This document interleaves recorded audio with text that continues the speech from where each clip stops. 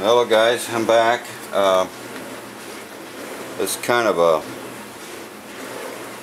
another video on helping Art a little bit.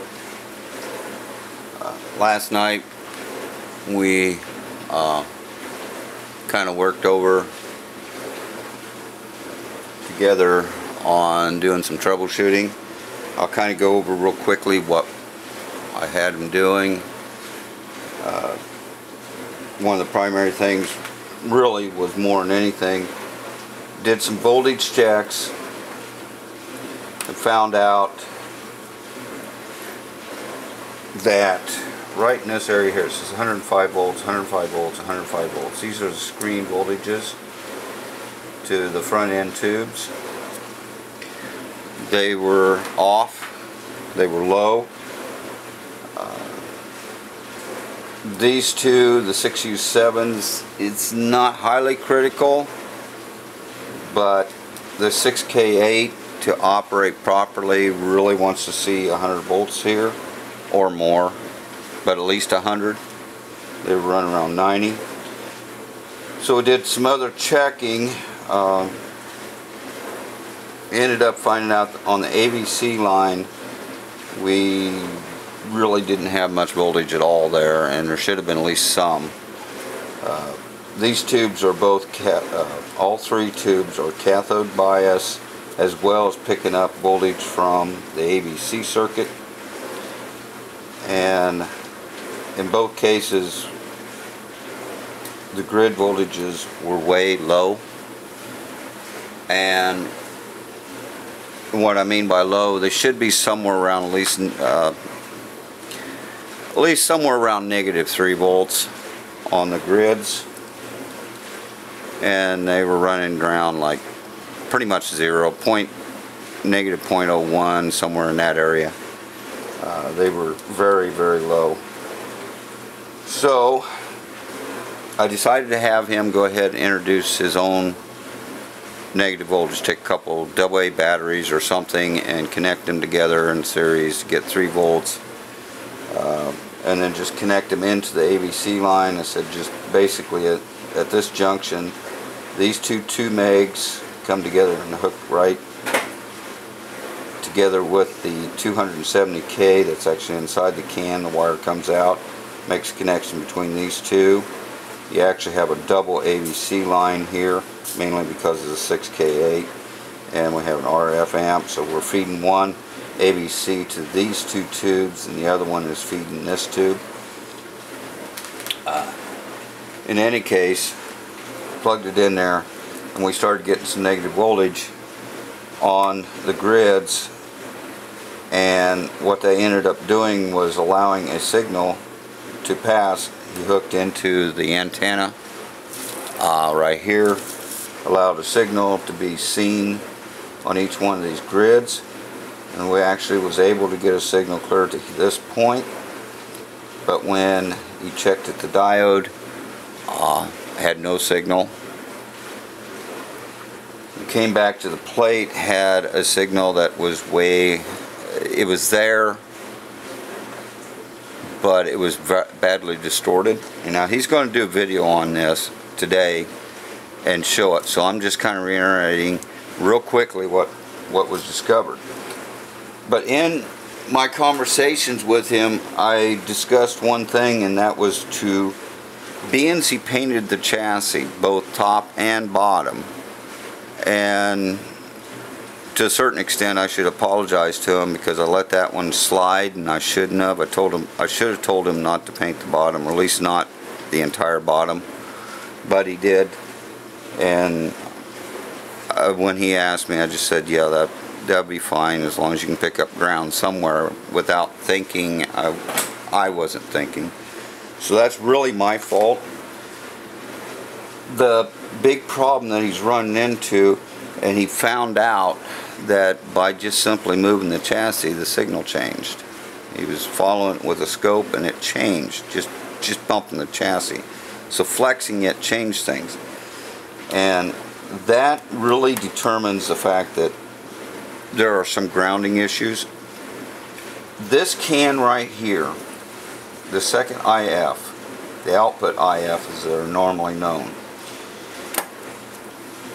Now I'm going to zoom in on that.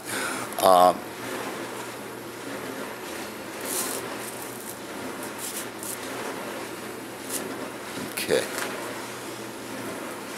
These parts right here with the little stars are all inside the can. And he had made a video about this and talked about it and everything. In fact, I actually had a question for him because it was only showing 4 wires coming out of the can. Normally when you got all these components in there, you'll have 5 wires coming out. 1 will be ground. Well, it turned out that this ground right here, and that's what this black line is ground. It goes and eventually goes down off the thing here to ground right here. But everything here is grounded. So this ground point, and I don't have a can like his, but there was an actual strap that goes underneath this screw. He shows the video of it and you can see it, but it came up through the ceramic, and then where the center screw is, it wrapped around that. It had an eyelet that fit down over, so that when you put the IF transformer back into your shielding can and tighten this down, it grounded the shield. Now under normal circumstances, these sit right on top of the chassis, so they're making contact here, but they're also making contact at these nuts, and they'll generally have lock washers in here, and when this is all tightened down, it makes good solid contact, consequently allowing the shield to ground.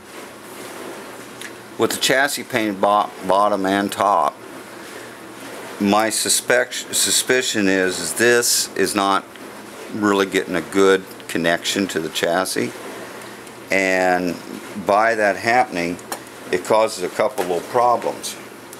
One, this capacitor and this resistor right here makes up the filter, the smoothing filter, like I've talked before. Basically the same type of filter as you would have in your power supply, your electrolytics and either resistor or field coil. Well, this is the filtering circuit. The other thing too is, through this capacitor's return path for the diode circuit, you have your diode here and the cathode. That makes up the diode part.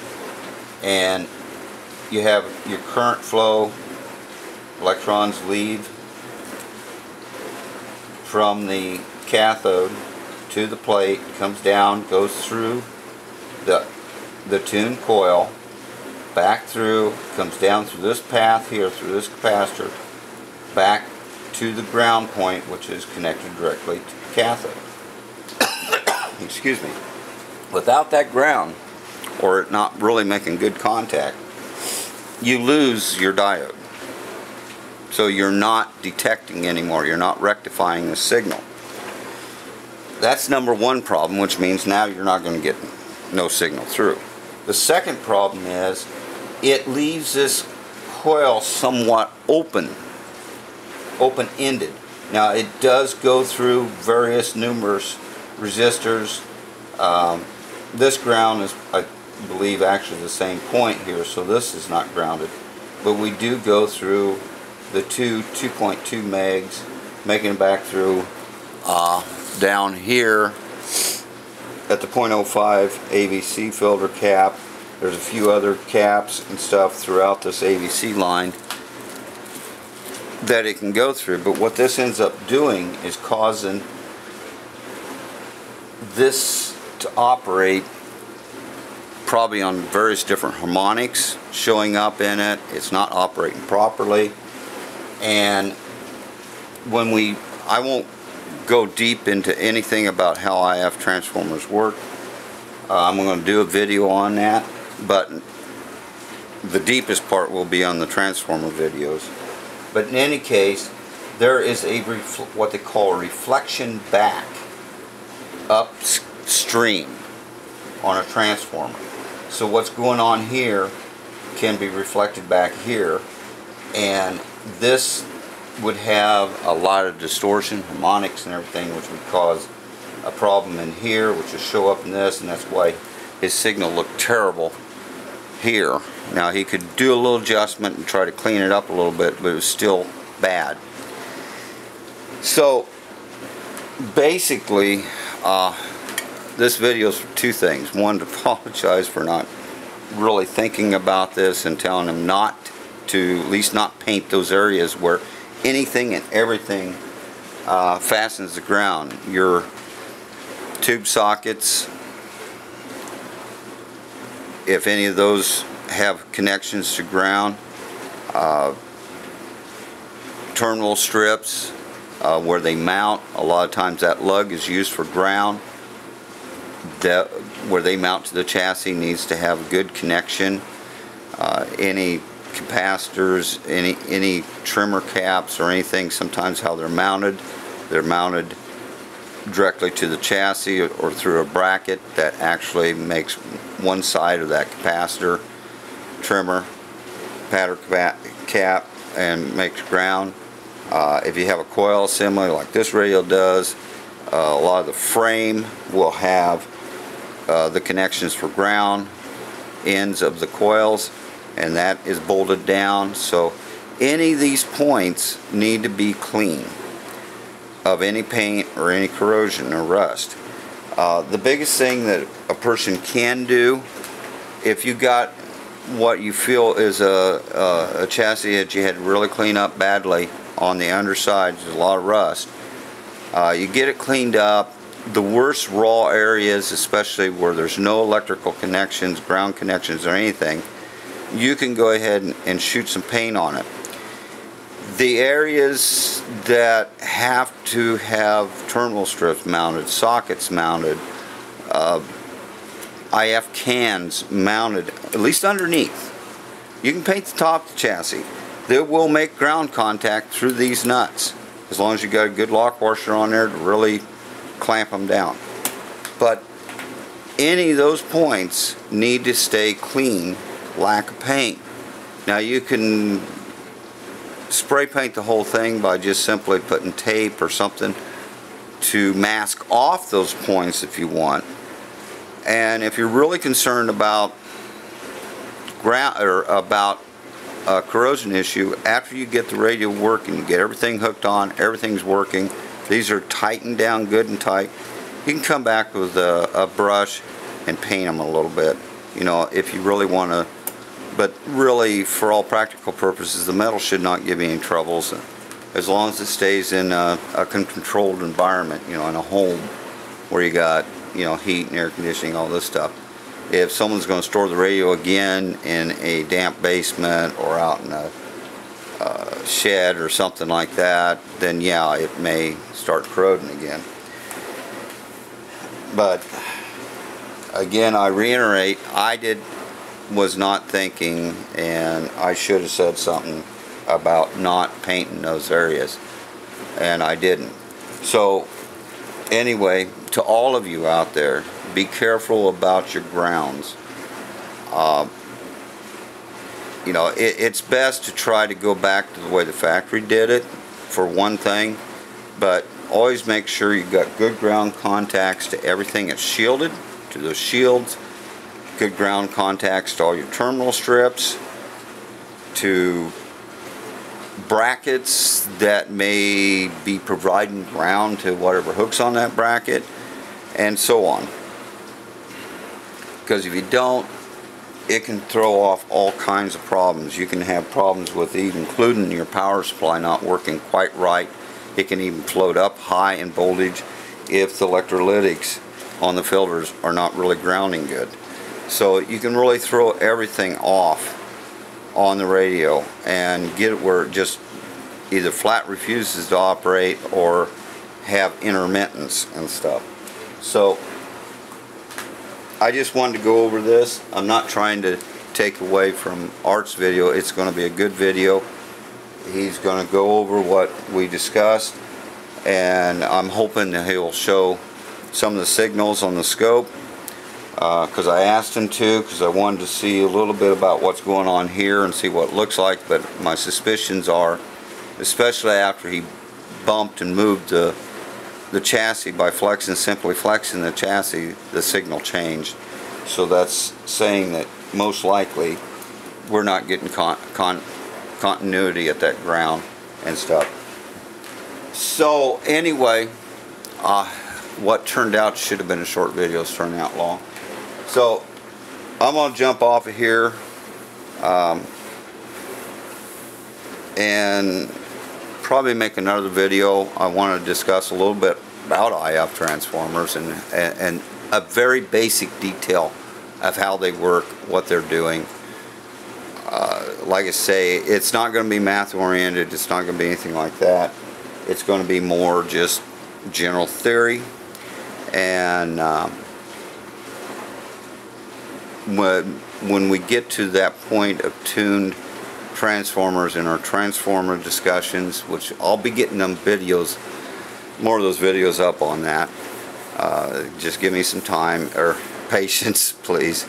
But I will be getting them up soon, hopefully, and we'll discuss IF transformers in a lot more detail as far as how they're designed and some more in-depth stuff, what to look for in them. So until the next video, which I'll probably record one here next for the IF transformers, I'll see you on the next one, and thanks for watching.